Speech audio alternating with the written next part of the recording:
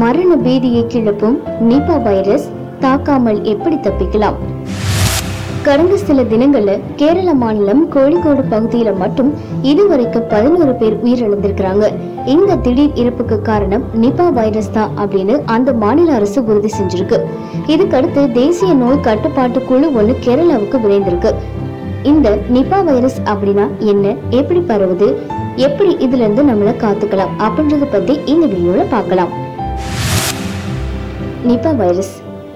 Nipah virus அப்படின்றது விலங்குகள் வழியா விலங்குகளுக்கும் மனிதர்களுக்கும் சில கொடிய நோய்களை பரப்பக்கூடிய வைரஸ் கிருமி. இந்த வைரஸ் மூலமா மனுஷங்களுக்கு மட்டுமா இல்ல விலங்குகளுக்கு மட்டுமா தான் இந்த நோய் வரப்படும் அப்படின்னு நினைச்சா அது முற்றிலும் தவறு. விலங்குகள் மூலமா மனிதர்களுக்கும் பரவக்கூடியது. எந்த விலங்குகள்ல இருந்து பரவுது அப்படின்னு பொதுவா சொல்லப்பட்டாலும் எந்த விலங்கு கிட்ட இருந்து இது ஆரம்பிக்குது அப்படின்னு பார்த்தா இந்த நிபா வைரஸ் பொதுவா பழந்தின்னி வௌவால்ல இருந்து மற்ற விலங்குகளுக்கும் மனிதர்களுக்கும் பரவுது. இதே போலதான் பன்றி மூலமாகவும் பரவுது அப்படின்னு சொல்லப்படுது. தவிர மற்ற விலங்குகள் கிட்ட இருந்து பரவுறதுக்கான எந்த அறிகுறிகளும் இதுவரைக்கும் கண்டுபிடிக்கல அப்படின்னு உலக சுகாதார நிறுவனம் தெரிவிச்சிருக்கு. எப்படி பரவுகிறது? பழந்தின்னி வௌவால்கள் மற்ற விலங்குகளை கடிச்சாலும் இல்லைன்னா அதனுடைய சலைவாய் பட்டாலும் இந்த நிபா வைரஸ் பரவும். விலங்குகளுடைய சிறுநீர், சலைவாய் போன்ற திரவங்கள் வழியா மற்ற விலங்குகளுக்கும் மனிதர்களுக்கும் இந்த வைரஸ் பரவுது. பாதிக்கப்பட்ட மனுஷங்களுடைய சிறுநீர், வேர்வை, சலைவாய் ஆகியவற்றின் மூலமா உடன் இருக்கக்கூடிய மற்ற மனுஷங்களுக்கும் இந்த நிபா வைரஸ் பரவப்படுது. பழந்தின்னி வௌவால்களோ இல்ல மற்ற பறவைகளோ சாப்பிட்ட பழங்களை சாப்பிட்டாலும் இந்த நிபா வைரஸ் பரவும்.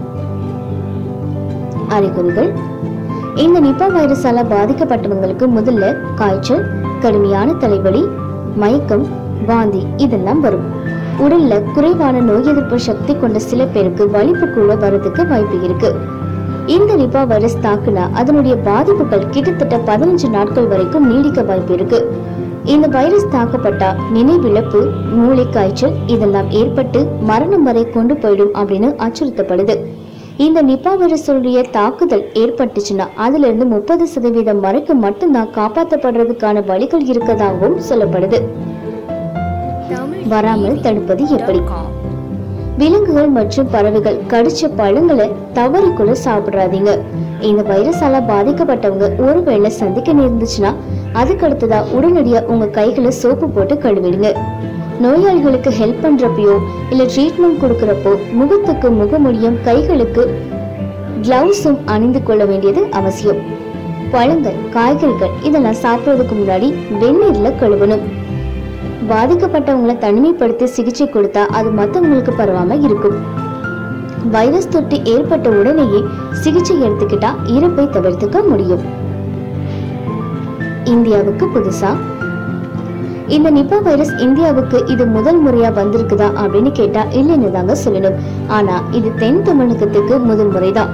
கடந்த 2001 வருஷம் மேற்கு வங்க மாநிலம் சிலிகுரியில இருந்து இந்த வைரஸ் தாக்குதல் இருந்ததா. இதுல 65 பேர் பாதிக்கப்பட்டு 45 பேர் மரணம் அடைஞ்சிருக்காங்க. அதே போல 2007 வருஷம் அதே மேற்கு வங்காளத்தில் நாதியா அப்படின்ற பகுதியில 5 பேர் உயிரிழந்திருக்காங்க. அதன் பிறகு சில வருடம் கழித்து 2013 வருஷம் மீண்டும் அதே மேற்கு வங்கத்துல பாதிக்கப்பட்ட 24 பேர்ல 21 பேர் உயிரிழந்த சோகம் நடைபெற்றிருக்கு. அதன் பிறகு இந்த 2018 வருஷம் கேரளாவில இந்த வைரஸ் பரவ ஆரம்பிச்சு உயிரிழப்பு நடந்துட்டு இருக்கு. எங்களுடைய நிகழ்ச்சிகள் உங்களுக்கு பிடித்திருந்தால் உடனுக்குடன் கண்டு மகிழ கீழே உள்ள சப்ஸ்கிரைப் பட்டனை அழுத்தவும். எங்களுடைய நிகழ்ச்சிகள் உங்களுக்கு மிகவும் பிடித்திருந்தால் உங்களுடைய நண்பர்களுக்கும் ஷேர் செய்யவும். நன்றி, வணக்கம்.